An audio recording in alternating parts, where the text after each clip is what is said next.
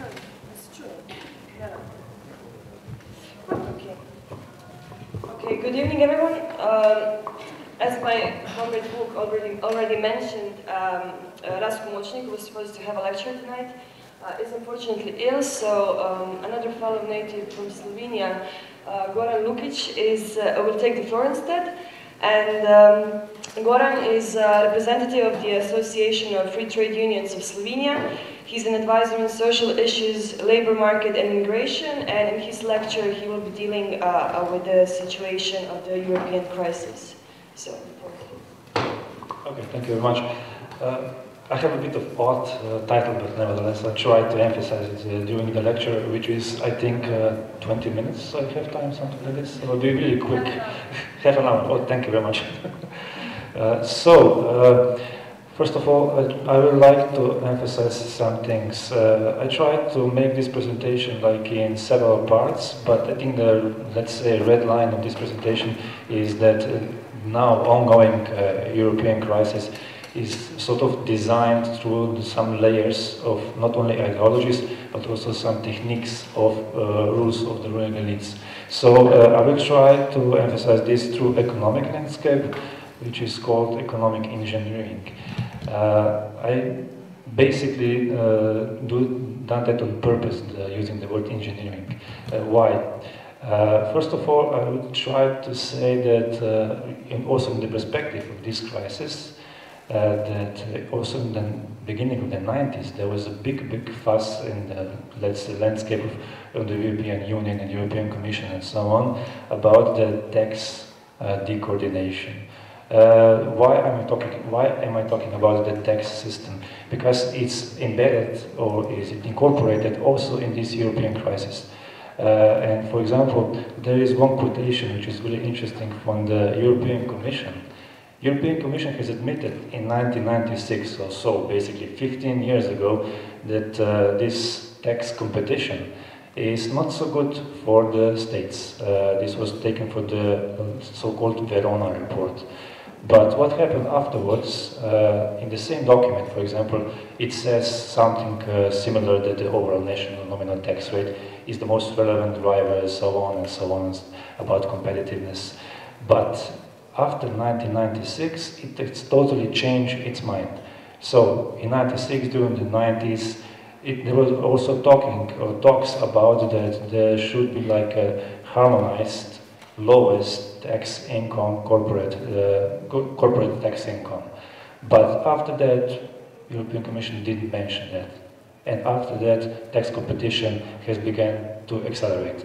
So that's why I'm saying this consequently. This is happening. So if you look behind me, this trend is really strong. So the corporate income tax, so the tax which is paid by the companies for the profits, is basically throughout these years is lowering. So it's going really low from basically about 35% in 95, 96 to basically 24 or even less, 23%. So why is this so important? Because the European Commission and also the national states and the politicians, they're saying we have to lower this corporate income tax to get the foreign investment, to get foreigners to come to here, to get the money basically. And I give you, for example, the latest issue from Slovenia. On the one hand, the Slovenian government is saying we need to cut the budget because, you know, it's austerity time, we need to cut the social welfare state and so on.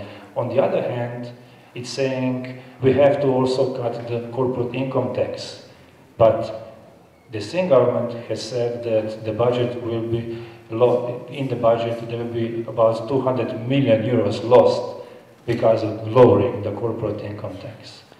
So the same government is saying that we have to cut social welfare, but on the other hand, we have 200 million euros to give to the virtual or fictitious investment or investors, just to say that we are a good investment country. So this is like a big fight right now, which is also going on in Slovenia, but the trend is like this. So the corporations, or let's say like also the countries, are saying if we lower the taxes, then the investment will come. And this is like a really big chart. I won't say much more about it, but I will give you an example. Ireland. Ireland has had a corporate income tax in the amount of 40% at the beginning in 1995. In 2011, it had the income tax of 12%. So it has fallen for 27%. And if you look at the numbers of the unemployed people, so the state is saying if you lower the tax, then the unemployment will go down. Not true. In Ireland, as we all know, it went up. Not only this last year, but not only this previous year, but in the same period when this happened, for example, from 2000 to 2011, the unemployment went from 4% to 14%, despite the fact that, for example, corporate income tax went down sky high, really for 27%. So there is really a big problem regarding the, let's say, how the politicians, national politicians, are defining how to bring foreign investments into the country with lowering the taxes, and which is consequently abused as an argument to cut the social welfare, to cut the social state. Because, if you don't have any more revenues, then you just say, okay, because we don't have any more revenues, then we have to cut also the budget. And this is right now also going on in Slovenia, but not only in Slovenia, as you can see, throughout the whole European Union. The concrete cases, not only did the income tax for the companies went down really strongly, but in some cases, for example, as in Poland, it went down to 0. So in Poland, for example, they have special economic zones in which there is no corporate income tax, 0. There is of course, a possibility to pay a little bit more, like 30% of this corporate income tax, but there are 14 free economic zones in which companies, corporations, so on and so forth, they don't pay these taxes. And this is not only the case of Poland. This is, for example, also the case of Serbia. I was, let's say, looking at all the numbers, and this, behind me, this charter, these blue lines, this is taken from the official site of the Serbian Agency for Foreign Investment. And one of the arguments why you should come to Serbia is because in Serbia there is 10% corporate income tax. But I will give you an even more concrete example. I was, I don't know, 4 or 5 months in Serbia, in Stara Pazova, and there is a place, or the factory of godine, the Slovenian company Gorenje. And in Stara Pazova, they were subsidizing each employment of Gorenje to come to Serbia in the amount of 4,000 euros. So for each worker, the Serbian government hand away or give 4,000 euros to Gorenje to come to Serbia. And on the other hand, when I was talking to the workers, their salary is 150 euros. So in one sense, you could say where I'm going. So on one hand, the country is saying, we will give you almost everything just to come, but when you're saying about the workers, well, this is not a story, don't bother with that. And really, don't bother with that, because in this same factory, in 2009, 6 workers tried to organize a trade union, and for the reward like this, they were handed like a really threat from the employer that if you do that, we don't need you anymore. So basically, we have a two-fold story. A story of success of the investment and a story of the workers which were paying for that investment. Sorry. And this is not only the story of this Stara Pazova, for example. And the story goes on. Another place, Zaječar, in Serbia, said, we will give you 10,000 euros if you come to us for each worker. So now Gorenje said, okay, we will come there. And what happened? It happened like a conflict between these 2 small cities because, they were like illegal competition. But illegal competition in this sense is really like an awkward situation. But to cut this story shorter, as you can see, the states are basically trying to act like companies, being as competitive as much as they can, but on the price of the social state, because there is no more revenues to come from the taxes to pay also to all the public schools and also to public health and so on. This is only one case. If you go, for example, to Romania, to Slovakia and so on, this is also the same case. You know what happened, for example, to Nokia plant in Germany? Nokia plant went from Bochum in Germany directly to Romania, to Cluj, the plant, because also about the preferential tax treatment, and then it went from Romania to South Asia. So there is a never-ending story about the tax competition within the states, and if the state goes this way, we have a big problem. On the other hand, if the tax is on the corporate income tax is going down, who is paying? Well, also the consumers, because the VAT, so the value-added tax, is going up. On the other hand, because the state has to, of course, pay all the necessary means to, let's say, as I was saying, finance all the structures which it has.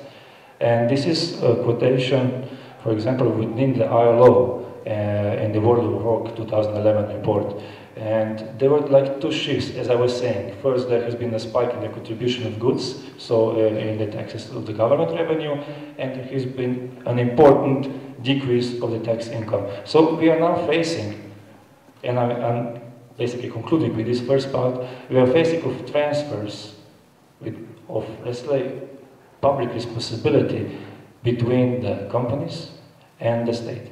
So the companies, they want to have lower taxes, and the state is basically transferring this subsidy in the form of corporate income tax to the consumers, to the workers.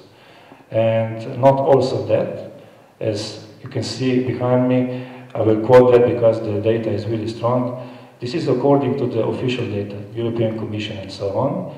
So also the wage share in the GDP has fallen. So from 70%, for example, to 66%. So the first part, as you can see, there is a big transfer of responsibility. So, and because of that, the social state is really on the verge of attack.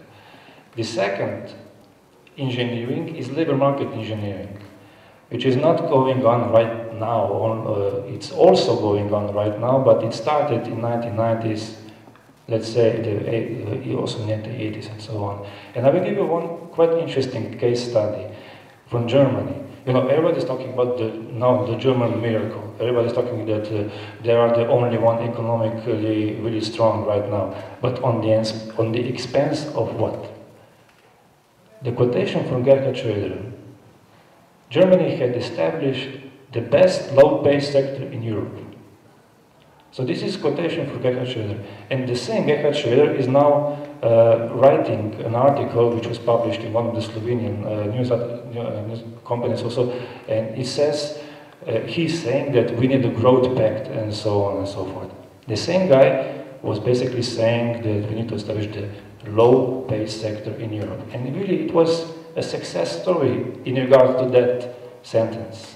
And the other irony way is that a colleague was saying about how is it good to connect the red and the green alliance in a sense of ecology.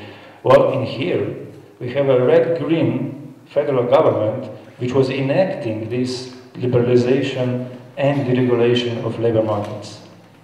So I'm saying, these social democrats and the green, they were the ones who were imposing deregulation of labor market.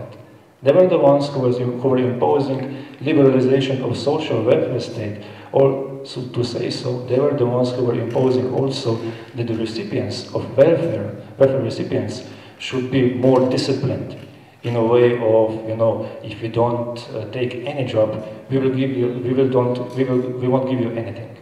So this happened throughout the 2000s. This started in the so-called Hartz law. And why it says, this is like a funny story, why is it like Hartz law? Well, it's named by Peter Hartz, and he was the guy who was HR manager of the Volkswagen.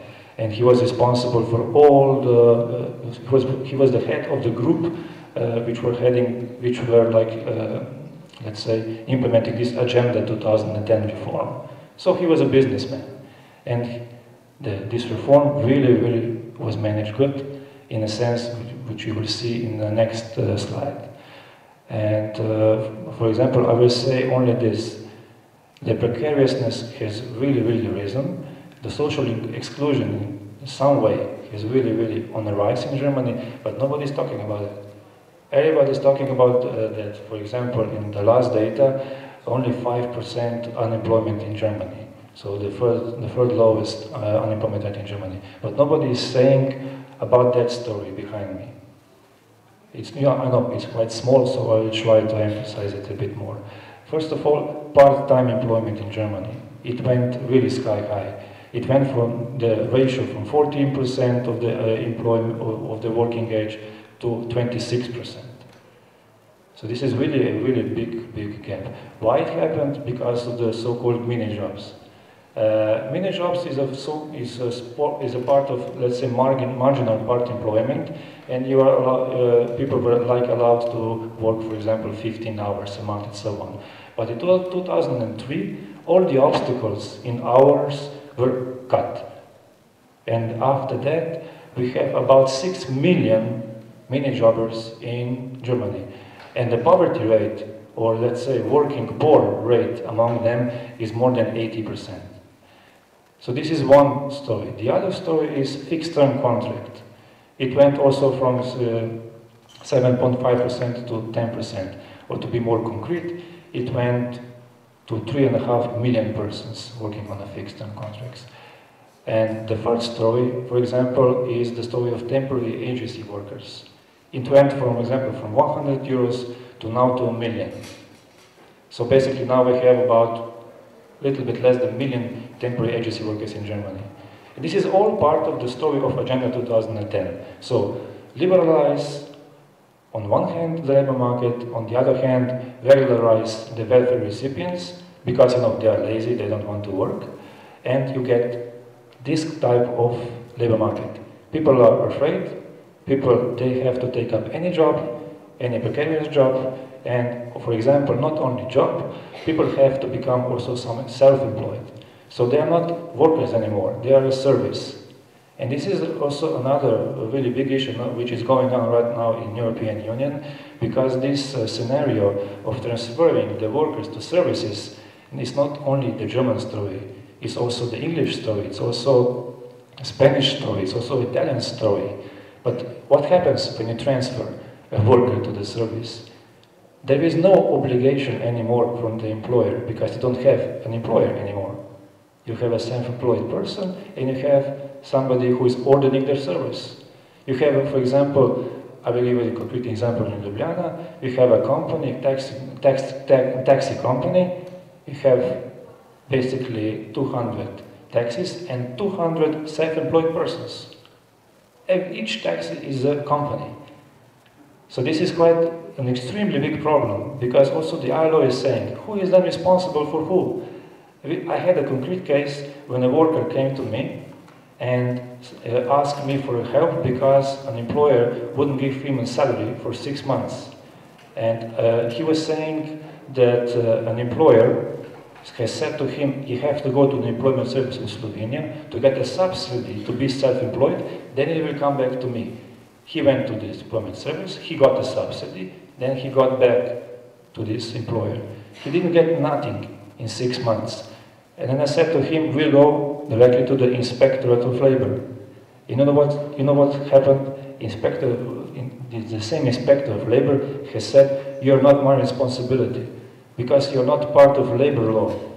You're part of obligatory law of the other parts, which are coming back to the employment, to the service contracts. So you're basically not covered by any labor law. You don't have rights because you're self-employed. And it was written in a statement by the labor inspector. I was just astonished. This is like a small story, but with a big impact for the worker. Sorry, service. And in this sense, also 1 million self-employed persons have emerged in the last couple of years in Germany. 1 million. And I would like to emphasize this because what are the politicians saying? What is, not only politicians, what are the economical, masterminds saying? That there is not a problem with the flexibilization, with the labor market, which is flexibilized. It's a problem when it's not sufficiently flexibilized. For example, I will give a quotation from a former IMF chief economist. They were asking him, why do you think the Argentina experiment didn't succeed?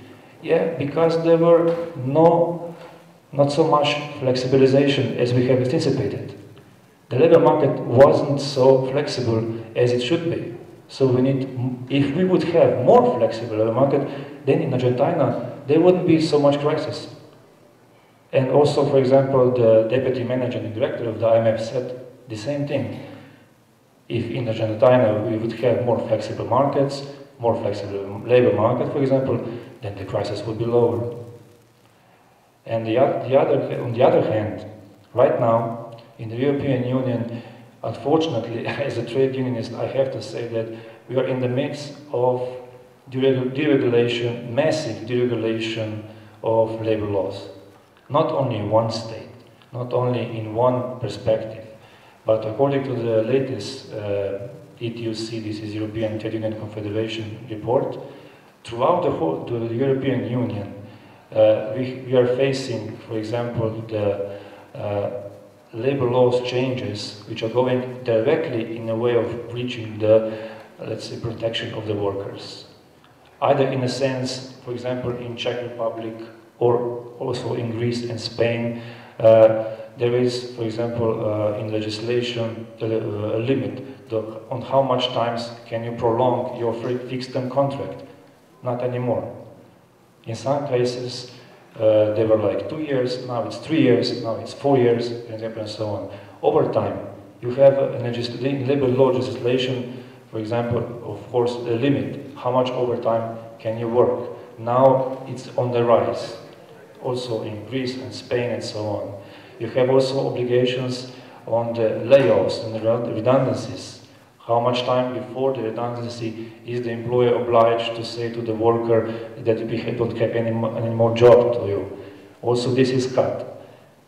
Also, collective agreements, which is really strong, logically, a weapon of the trade unions, they are totally breached. In Spain and in Greece, the state has went so far that the trade unions for Spain and Greece have filed a legal suit against the state on the court of the International Labour Organization. But don't bother, let's say, the Troika. Well, it's a necessity, we have to do that. All this is going on right now. Also in Slovenia, I was just reading the article today, our labor minister is saying our labor market is too rigid. We have to flexibilize our labor market to, well, I didn't say that, but he said that we have to provide a means for new investment. So basically he's saying that if we liberalize the labor market, the new investment will come, the new jobs will arise from that and so on. But this is really a catastrophic event for the workers. Because on the one hand, they don't get any jobs because now we are in the midst of the crisis. On the other hand, the labor market legislation is deregularized. So they are not anymore protected as they should be. So they're kicked out of their jobs. They don't have any more prospect of getting a new job.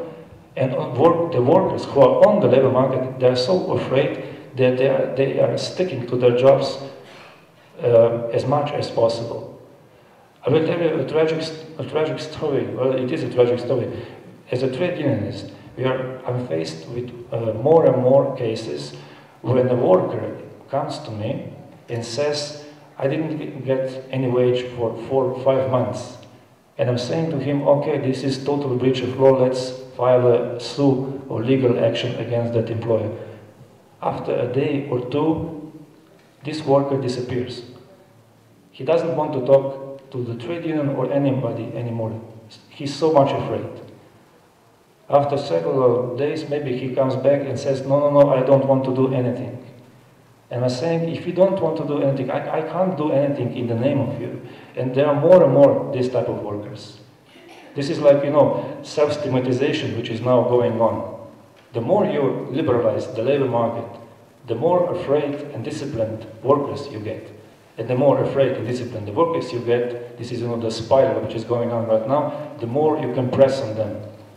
Right now, we are facing a situation in which the employers, they're thinking, why should I pay to the worker? If, for example, my colleague, which is also an employer, doesn't pay. If, for example, as the case in Slovenia, we have for the whole labor market 46 labor inspectors, and there are about 180,000 employers. Why should I then bother with paying social contributions, for example? And right now, this is being almost legalized by the way of liberalizing the labor market protection. And this is like a really horrific story. And another story which is now going on is the connection between the financial markets and the labor markets. The financial markets are extremely quick in transactions, and they want that also the labor markets should be as quick. And the story is, as the charter behind me is saying, the more market capitalization that you have, so the more money goes through this fictation shares, the less labor protection you have as a worker. Because the financial market wants a flexible labor market, and the flexible employer wants, of course, flexible employee, flexible worker. And this EPL is like an OECD term for employment protection legislation, and it's going down and down and down. The another story is like this one behind me is on the downside. How much time does a financial transaction need to be a financial transaction at, for example, at the Nasdaq market? 0.03 seconds.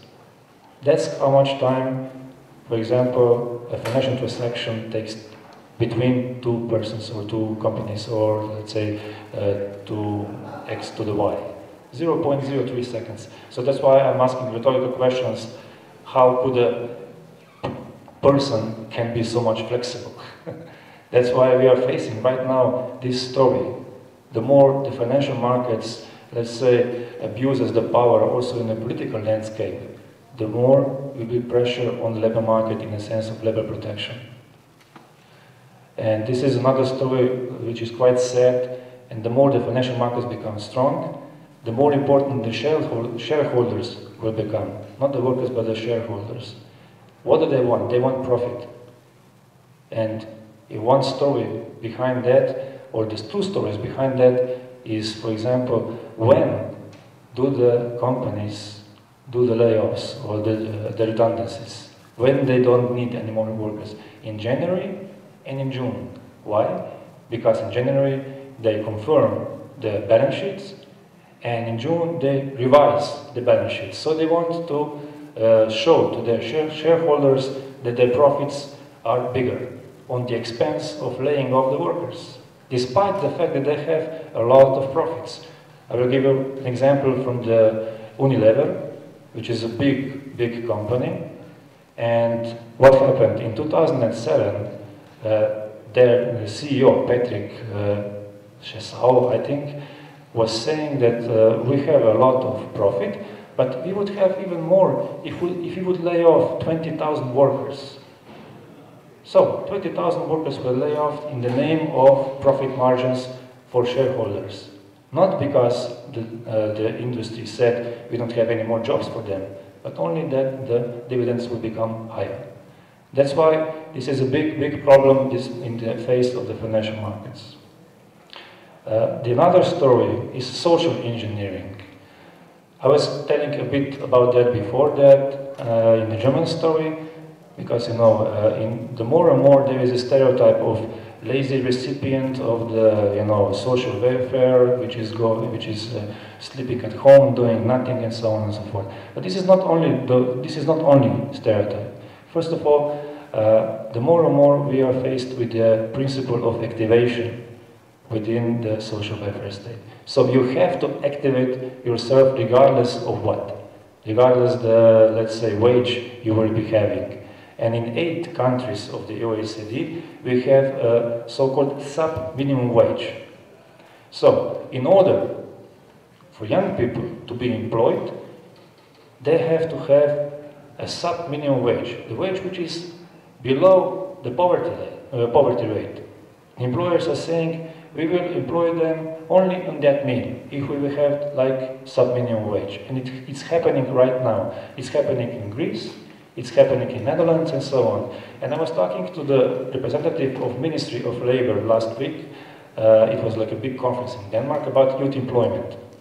And I was saying, I was asking him publicly, how can you imagine, what do you think, what does the young person thinks of himself when on the only means that the employer would employ him is sub-minimum wage?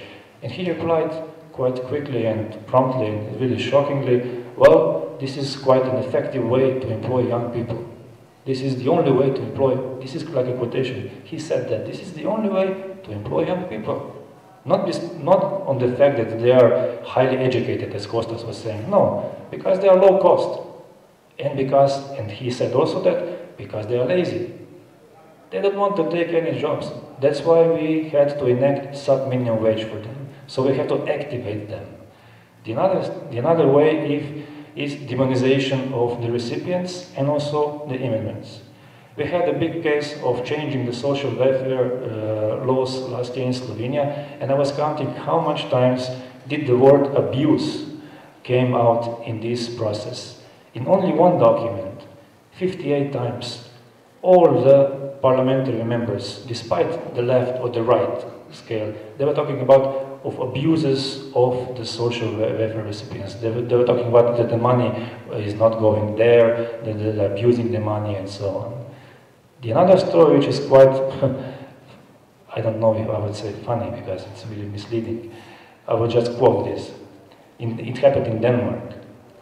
Party leader from Democratic Party, Pia Kjærsgaard, proposed banning satellite dishes in 2010, so people wouldn't be able to look at Al Jazeera and so on. This was an official proposal from one of the biggest political parties in Denmark 2 years ago. And it's quite astonishing when you look at the history. In 61, what happened? In 61, there was like a group which was called Freie Deutsche Jugend. It was like a group of young people which were going on the rooftops of the West Germany apartments, and they were diverging the satellite dishes, not the satellite dishes, but the antennas towards the West Germany. So they were doing basically the totalitarian system of the thinking is the same. And it's happened in the 60s, and now it's the same thinking. So we don't need, let's say, foreign or different thinking. We don't need immigrants, because they are ripping off our social state. And that's why I'm coming to the next way. It's like the made-in welfare state, you know, like made in Germany, made in Japan, the made-in welfare state. And this is quotation from the famous Tilo Sarrazin. You know, we everybody know him, the former member of the board of Deutsche Bundesbank. And he was saying, integration requires effort from those that are to be integrated. I will not show respect for anyone that is not making that effort. I do not have to acknowledge anyone who lives by welfare, denies the legitimacy of the very state that provides that welfare. That holds for the 70% of the Turkish and 90% of the Arab population in Berlin. They are lazy, they are just home. And unfortunately, people were quietly agreeing with that sentences. People, it was like a big sell. The books were selling like crazy of this guy, like Tilo Sarrazin. And also on the left side, there were people who were agreeing on that. So this is like social engineering. So blame and shame game. It's not the corporate income tax that is to blame that we don't have any more money for the social state. The immigrants are the blame. The lazy recipients of the social states are the blame. And on the end, political engineering. How do you transform this ideology into concrete action? Into concrete political program, which goes also through legislation process. I will give you 2 examples, which are quite fascinating in quotation. Last year I was in Athens at one of the really interesting meetings, and one of my colleagues handed me over the document which is called Political Feasibility of Adjustment. It's basically a program, step-by-step guide, how do you implement fiscal adjustment in any state? How do you implement in a way that you disqualify your opponents, not only trade unions. There was also a project from the OECD, how to gain political support for reforms. This is like really step-by-step guide. How do you disqualify all the people which don't agree that the fiscal, let's say, component which is not right now out is not the right way? How do you disqualify all the people which are saying that the austerity measures are not all right?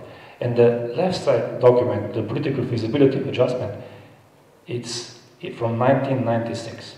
It's not from yesterday, it's not from a year before, it's 15 years old.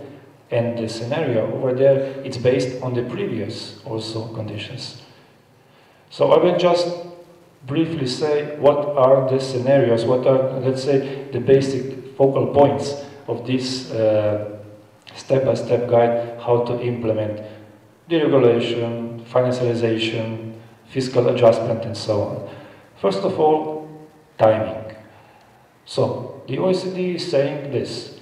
If a government comes to power at a time when macroeconomic imbalances are developing, it enjoys a short honeymoon period, 3 to 4 months, when it can implement their strategy of solving with this fiscal discipline. So it has a 3 or 4 months period in which it can be, let's say, this strategy it can be implemented. And if this doesn't work, it can also say the previous government was to blame. So in this, let's say, narrow period, it has time to change everything.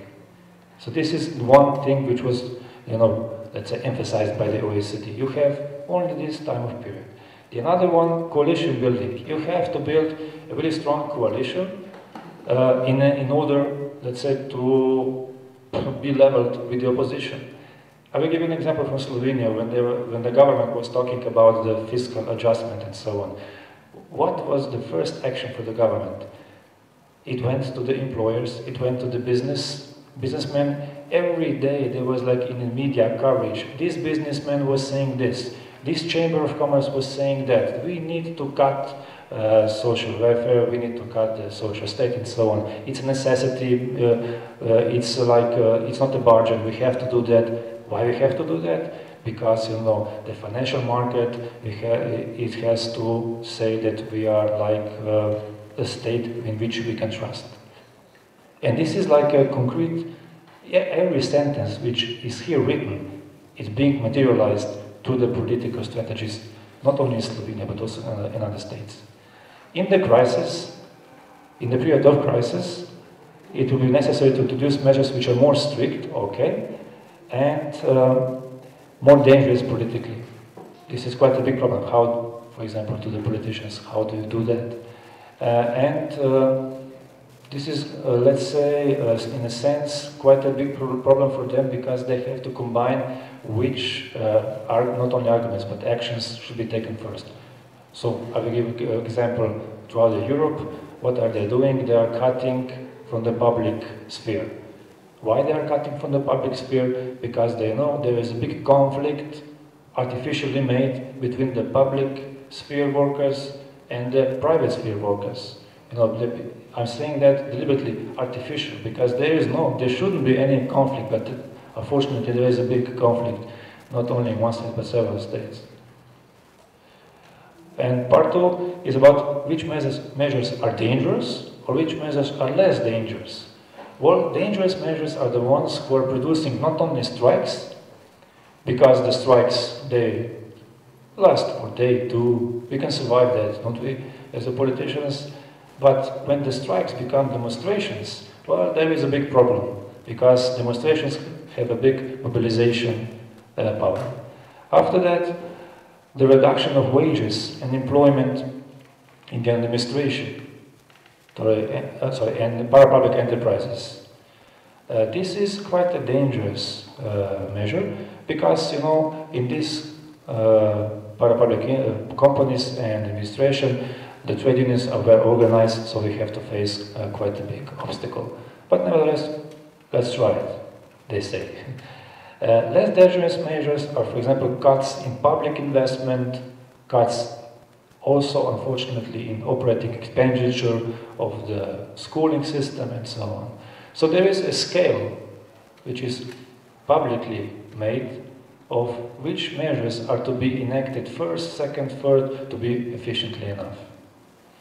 And of course, in the sense of political propaganda, you have to use the fear factory effect. So when you are talking about the measures that it has to be implemented, you have to really frighten the opponent, you have to really frighten the worker that we don't have any more, let's say, alternative just to do that. On the other hand, this fear has to be as objective as it could be. So, for example, I will give you an example. What are the politicians saying? They're not saying, we have to do that because I want that. They're saying, we have to do that because the credit rating agencies are saying this and this and this. We have to do that because, for example, this research is saying, if we don't do that, then there will be problems in the fiscal matter. So they are basically externalizing their policy in a way that the economy is saying, we have proof that this should be done in no other way. As for example, Margaret Thatcher would say, there is no alternative. And this is right now happening because in Margaret Thatcher's sense, the times that we are living right now are, I would emphasize in this sense, that are like turbo Thatcherian time. Because the politicians are also saying these words in moderate ways, so that people can understand them. You know, we are all in this, we are not all in this in the same way. We have to be patient, the GDP will rise after that, but we will wait for a couple of months, couple of years, couple of decades, but nevertheless we will wait, and now we have to cut. All of this is part of strong political propaganda, and if that doesn't work, then there is a last resort, as I was saying, is like divide and rule. So if there is a strong, coherent opposition, just give a candidate to one opposition, give a candidate to the second opposition. The opposition, it will be like, it will break up. If that doesn't work, demonize one part of the opposition against the other, like public sector, private sector workers against the public sector workers. That will work better in other cases. So this is all the pattern of the political propaganda, which is a pattern of political engineering, how to implement all these fiscal adjustment strategies. And this is not going on right now because, you know, we are all faced with this situation for 15, 20 years. Deregulation of labor market, it's not, you know, it's not happening only in the time of crisis. That's why I think it's really important to break up this way of pattern of thinking, working, and that's why I'm saying this, that for example this document should be really, really read word by word. What are they doing? They are breaking up, or they are, let's say, taking total control of the state with this type of thinking. And the current phase of this kind of economical, social and political engineering is of course fiscal compact treaty. So we have to be really strict in a sense of public debts, in a sense of structural adjustment, but okay, in a sense of providing money for the foreign investment, we don't have to be so strict. But in a sense of fiscal compact, there is no room for maneuvers. You know what is now the biggest debate in Slovenia? It's not how to help the workers, it's how to implement as fast as possible fiscal compact. And not anywhere, in the constitution. So the fiscal compact is going to be, I hope not, put into the constitution. Can you imagine that, for example, like a neoliberal doctrine would be legalized in the constitution? And this is like written in this fiscal compact. Up until the 1st March of 2013, the states have to implement the fiscal compact, fiscal rule, the golden rule, into their legislation. If they are not doing that, they will be cut off of financial help if they come in any trouble. If that is not blackmail, I don't know what is. So this is the point when I stop. Maybe just one interesting story. Previously it was said from Kostas that consumerism is really one of the ways to, let's say, put a blindfold on the people. One of the let's say, cases which are really interesting right now is, for example, a case of Apple, which is really a horrific story because the Apple components are basically produced in China in the factory which is called Foxconn, and the labor costs over there are $8, and you know how much iPad costs. But nevertheless, last week there was a strike of the workers in this plant, and the foremost strike was that 200 workers from the plant went to the rooftop and they said that they would commit group suicide. And on the other hand, I was looking the same week, it was like a YouTube video from one of the activists in Slovenia, which was saying that we are against the fiscal rule, we are against the liberalization of labor market and so on, so the same story which I could totally agree. But you know, he was holding an Apple iPad in his hand.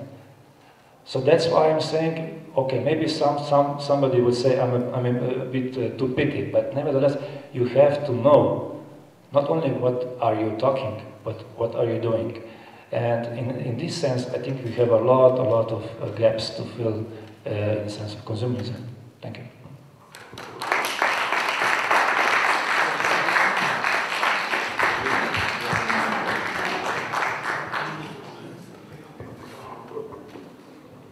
Okay, Goran, thank you for this very informative lecture. I think we are quite behind the schedule, so we have like 5 minutes left for questions or debate. Would you like to come here? Or yeah. Hello, comrades. Yeah, okay. Thanks for the presentation, Goran. Important that we back up the theory with all the economic trends, etc. However, I do want to kind of tackle you on one point. So you referred to the red-green government in Germany and its implementation of policies which decreased wage levels, i.e. increased the rate of intensification of labour. And you said that because it was like, well, the comrade was talking about red-green parties, and well, if you look at this example, then red-green parties don't work. My question to you is, was it actually a red-green party? Would you call the Socialist Party in France red? Would you call the SDP in Bosnia red? No, you wouldn't. What you do is actually say that it wasn't a red-green party. If you want to use the example, maybe the Red-Green Alliance in Denmark as an actual red-green party, then I might listen to you, but I think you're completely wrong on that point, to be honest. But yeah, that's all I wanted to say. Well, obviously we have a certain type of thinking, but nevertheless we can't hide from the fact that red-green, let's say, political alliance is there or was there in Germany. That's a fact. So I was referring directly to that. For example, I don't really know the landscape of political Germany as let's say, concretely as such, but I cannot run from the fact that there is a political party which calls itself green, and there is a political party which calls itself red, and it's implementing this type of policy. And that's why I'm saying that. So if some political party is going in a way of, let's say, social democrat, then prove it. That's it. And if they are doing this, I will not be just, said, okay, maybe they are not as green and not as red as they should be. But, this is a problem of also their ideology, how to implement that. But I cannot be just silent because of that. Sorry. No, I mean, sorry. So, I mean, it's quite obvious that during the neoliberalization of the economies in the West since the early 80s, that a number of SDP, a number of social democratic parties have moved to the right. And I would consider the Red-Green Party in Germany to be an example of that. What I'm saying is that shouldn't undermine the concept of a Red-Green alliance. Just because a number of these social democratic parties have moved to the right and still call themselves social democratic or red or green. No. I mean, I'm under no illusions that the green parties in some areas are of the right persuasion. But what I'm saying is that shouldn't actually undermine the whole concept of forming a Red-Green alliance. On the way of concept, I agree with you, but on the way of political reality, we have a problem. That's why I'm saying this is a problem.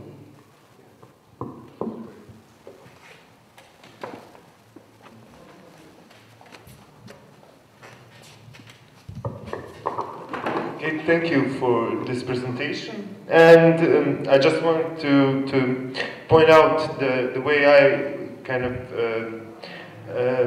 interpreted your whole presentation.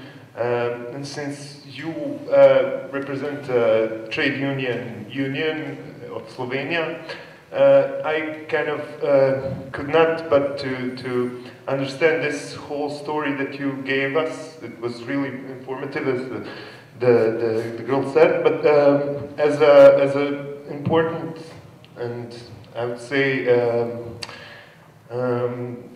as an important sign of trade unions like completely losing their power and their influence in a way of negotiating the rules on the labor market with the state. Would you agree with that, and maybe give a comment on that, please? Thank you for that question, because unfortunately I have a big problem with that also in my sense of defining trade union movement, not only in Slovenia. I would say that right now the trade unions, not only in Slovenia but throughout Europe, are maybe a bit of losing, let's say, the position. This is quite a fact. But nevertheless, I think we should put the story in more broader perspective, from the micro level to the macro level. Why I'm saying that? I was saying before the story of this worker, which is so afraid that he wouldn't talk. We had several cases. I was just talking to the colleagues before that. In another way, the workers were so much angry that with their help we could improve their conditions in their companies. So I think that right now is the time for the trade unions that on the micro level that they have to go to the roots. They have to organize new type of workers on a new way. This is why I'm saying now that the labor movement as such is maybe in a crisis, but it has to transform himself in a new way to transform that crisis, because I don't think that as such it would, in 10 or 20 years, it would be as important as now. So this is quite a big problem right now for the trade union movement. How do you organize migrant worker? How do you organize flexible worker? If as such he's flexible, she's flexible. These are the questions on the micro level, or questions of organization. On the macro level, I think that we have a big problem also in a way of dealing the issue of organizing the whole civil society. Because, you know, sometimes it happens that we have a big, let's say, quarrel or a fight, the trade unions against the activist scene. This shouldn't happen, but it happens. You know, the activists, they really believe what they are doing.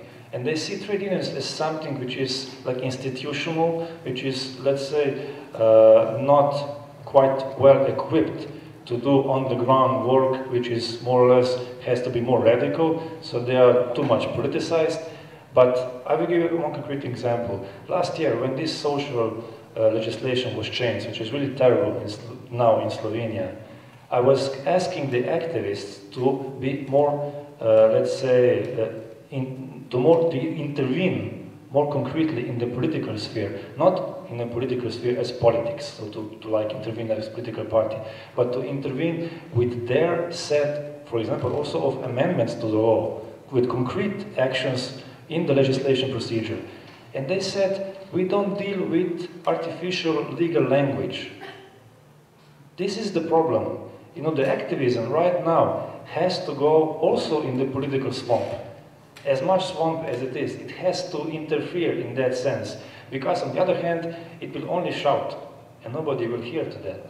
So that's why we have on the macro level also a big issue, how to connect all these groups into the civil societies in one big, massive civil society action. So maybe these two, let's say on micro and macro level actions, has to be taken into account to, let's say, also for me to be more, to be less not so optimistic about the trade union movement. I hope I answered your question.